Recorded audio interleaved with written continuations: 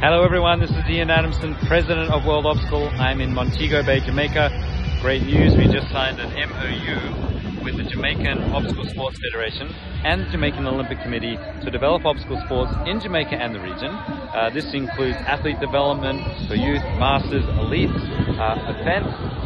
Also working with the Jamaican Modern Pentathlon to further develop the obstacle discipline that is being proposed for the Olympic program after Paris 2024. As most people know, Montego Bay is a beautiful location. There's incredible resources, there's beautiful hills, beaches, ocean, everything we need with the great climate to develop obstacle sports. So stand by for more news coming up soon.